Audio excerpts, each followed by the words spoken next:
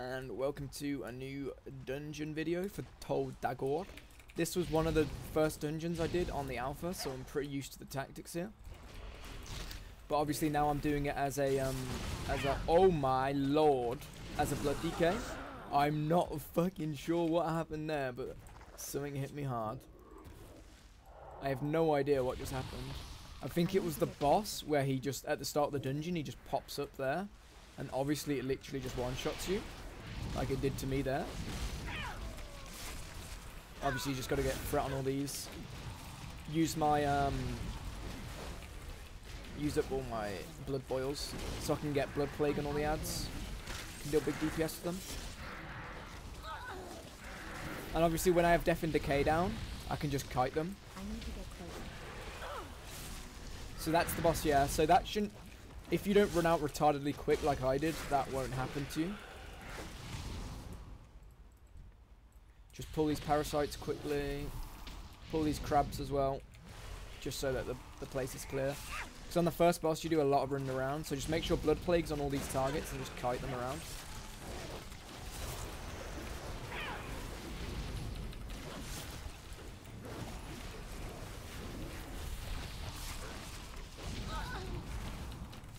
Just kite them quickly in the death and decay.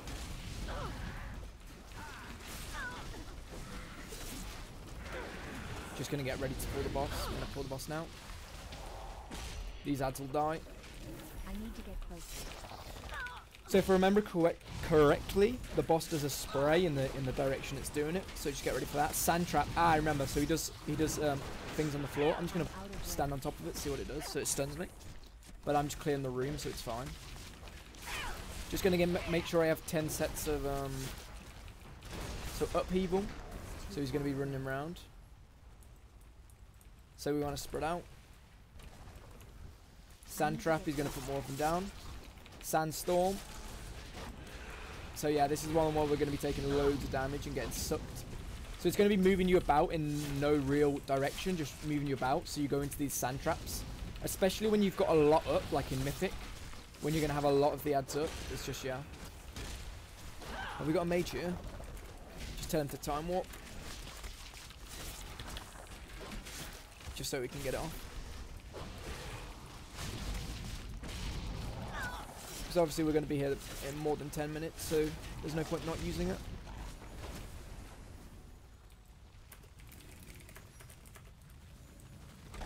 So she's back up. Sandstorm now as well. So now she enrages, so you probably want to save BL for this bit, especially on Mythic when she enrages and you can just DPS her down before a tank gets killed.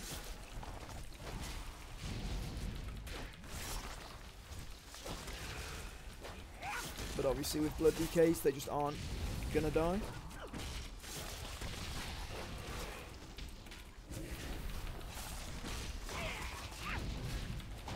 And on to the next boss. Should probably loot it. See what it's got for me. Ooh, it's got some shoulders, nice. Put them on. It's too far away. Just hit all these ads. Just run in here as well. Slow them with my death and decay.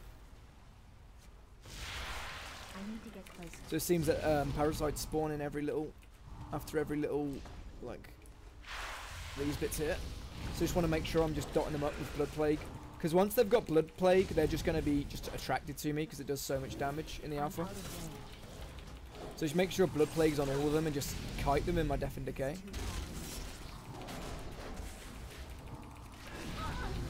Just kite them in my death and decay. They're like, with the fire mage as well, they're just going to die.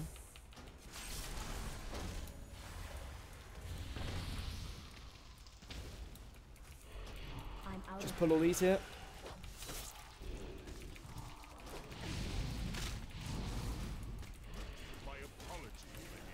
So just going to pull all these, pop my rune weapon and just get full bone armor, sorry, and just hit them down. Put down my death and decay and just kite them a bit. Just kite them. So the reason I'm kiting with my death and decay is because I have the rapid decomposition, which makes my death and decay deal more damage, and tightening grasp, which slows them and reduces the cooldown on Gorfine's grasp. So now this is where you're getting into the like the humanoid bit of the prison, because Tol Dagor's the prison. So the next boss is a Worgen, Jess Howless. So we'll just run up there. Just quickly pull these guys. It's a pretty big dungeon, but it doesn't have a lot of trash in. So you literally just like, you're just going to be running through these levels pretty much. So remember correctly, yeah, it's this way. Just hit all these. Use Vampiric if I need to. And Icebound Fortitude. Shouldn't really need anti-magic shell, but since it's on such a low cooldown, I can literally just, you know, use it. Not have to worry about it. I'm going to use Gore Fiends on these ads, just so that they're stacked up. So just Gore Fiend them together. Get Blood Plague on all of them. And just run away from them.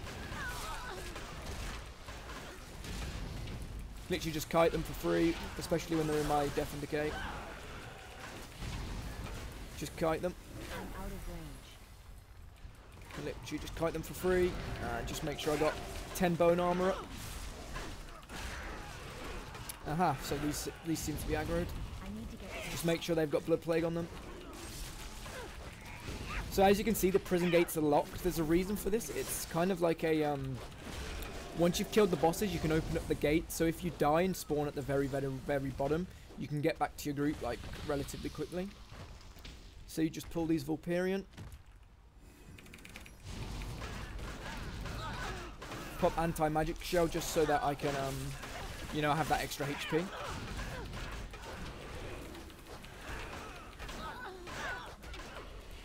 Ah, so it seems they have a huge aggro range again. So these guys are just getting aggroed for like no reason at all. I'm just going to stun this guy from afar. I can pop Vampiric soon, I've just got to survive. So use Death Strike. And we'll just kill all these guys. too far away. So especially, I've just got to hold out for when I have Vampiric, because when I've got Vampiric, everything dies.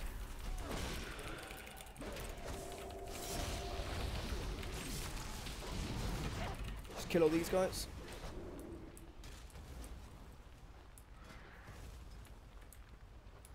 And now we're going to move up to the boss.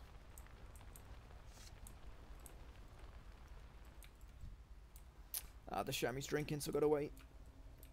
I might as well just pull these, especially because I got Rune Weapon.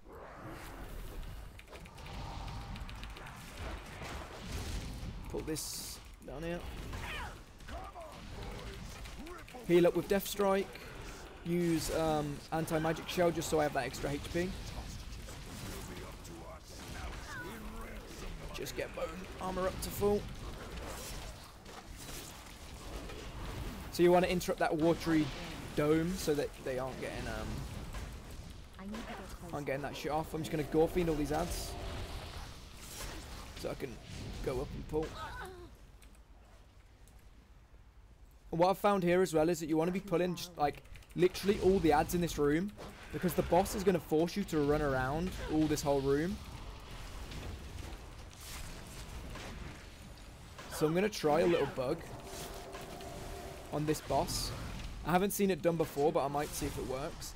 I'm going to use Blood Boil through the bars here and see if I can pull the boss. I'm just going to quickly pop Vampiric. I'm going to grip this guy in. Just use Blood Boil, get them all Blood Plagued.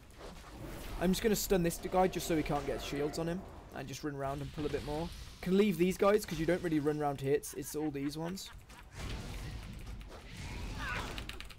Just make sure I got my shields up.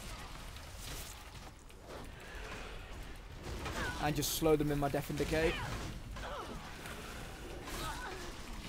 So once they're in the Death and Decay, you can literally just run from them. Pop my anti-magic shell just so I can run and pull. Just blood by them all, so I'm getting big healing off Death and Decay. So it seems that these guys pulled as well, so I'm just going to pull these. So I'm rooted now, that's bad. Just going to pop Blood Plague.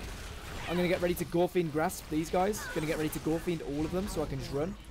Just get ready to Gore Fiend all of them, and I'm going to Gore Fiend now. Gore Fiend them. Just Gore Fiend. I'm going to use Ray Fork so it breaks the root. Just Blood Plague all of them. Stun them all. Just going to grip this guy. It seems they're doing really big damage with that Salt Blast. So I'm just going to use that. Just blood plague all of them. Blood plague all of them. Just move them around. So I'm kind of doing these like it's necrotic. Just kite. Get your aggro and kite. I need to get closer. Because I'm dealing so much damage as a blood DK, they aren't really ever going to break aggro, especially with blood plague up. So I'm just going to tell these guys, follow the boss and interrupt. Because on this boss, if you don't interrupt, everyone's going to get feared.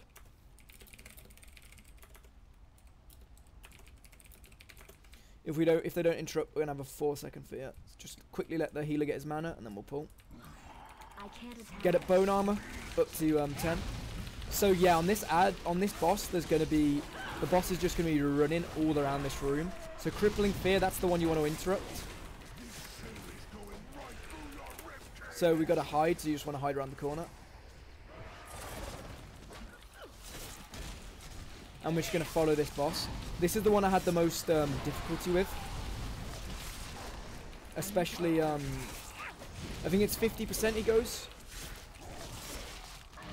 Something like that. We'll have a look. It's going to hit 15% soon. I don't have an interrupt. Oh, that's a really good interrupt. So smoke powder. So this is the one where he runs. So we're just going to follow him. Just follow the boss. I'll keep my aggro. You literally, this is what you want to be doing. I've seen a lot of people wait and kill these ads. Just don't do that. Just literally follow the boss.